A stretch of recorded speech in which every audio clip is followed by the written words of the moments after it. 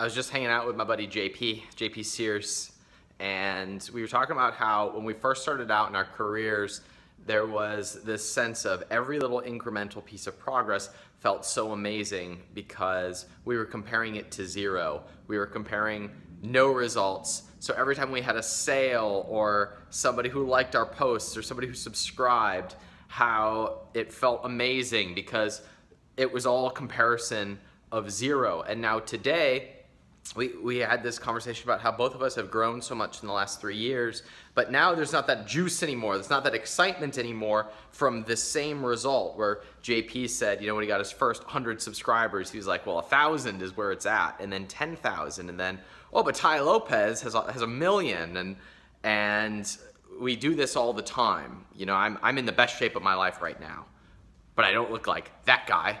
I don't look like that person on the cover who did some sort of a water cut and is ripped for like 5 minutes and then has a banana and gets bloated and doesn't look like that anymore.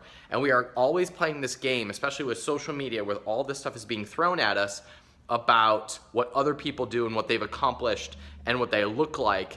And because our brains are only wired to compare ourselves with the tribe, about 300 people, as a result, our brains say, that's normal, that's the standard, that's what I gotta be.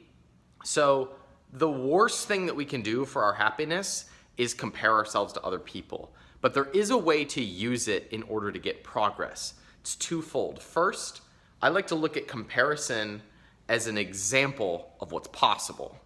So I have made a lot of progress in the last year or so in my life, physically, emotionally, financially, and yet there are people who have done 10 times more than me. They might have 10 years on me.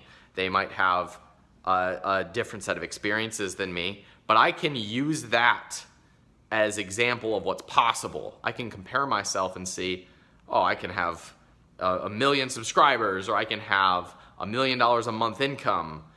We can use that empowering comparison just to show it's what's possible. But the minute that you're attached to it, like you're comparing your own self-worth to what somebody else has done, that's when you've lost. Here's how you can flip the game and how you win. The only person you're in competition with is the person in the mirror. And the longer time frame through which you can use that comparison, the more successful you will be and feel. So if we look at your life 3 years ago, what is your body like compared to 3 years ago, 5 years ago? What is your net worth like compared to 5 years ago, 10 years ago? The longer time frame horizon we can use our own personal comparisons with the person in the mirror, the more empowered we will be and feel. And if we operate through that lens, it means that we can actually set the habits and the strategies that will long-term get us to those crazy results that everybody else is comparing themselves to. That's how we get extraordinary results. We compare ourselves to where we came from and then say, okay, where do I want to be over the next 3 years, 5 years, 10 years? And I can use all of these other people that I find myself egoically comparing myself to, who have done these crazy things, use them as the model, as what's possible. So I'll set my goals through that.